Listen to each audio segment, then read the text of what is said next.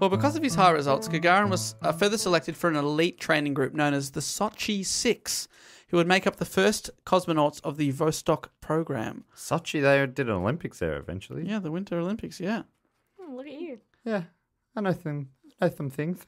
I know them. These 6 had even more intense training. They're no longer chumps. They've now done How many jumps? 55. I don't know, I'm guessing. Now they're doing some downhill slalom skiing. When's the jump from chump? Let me just tell you that they really earned their spots here. The 6 finalists were also the 6 shortest men of the group. I agree. Space being at a premium on a ship.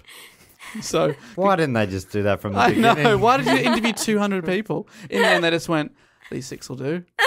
Line up in high order. You 6, come with me. The whole room is full of everyone. They start calling them out one by one. And people are like, at first going, oh, yes, I made it. By the 6th, they're like, hang on a second. I think I see what's happened here.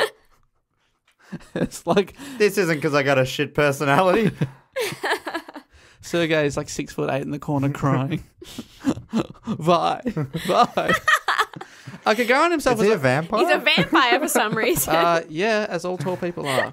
Get away from me, you freaks. I want to go to space. Vampires also do very well without oxygen. Do they? Yeah, they don't need to breathe. They're dead. They're undead. Are they? Are they? Is that zombies? I'm pretty sure vampires aren't alive. Am I wrong here? Seems a bit prejudiced or something. Oh, They no. definitely don't have souls. Oh, I fell for this one. They're dead to me. I got cancelled over vampires.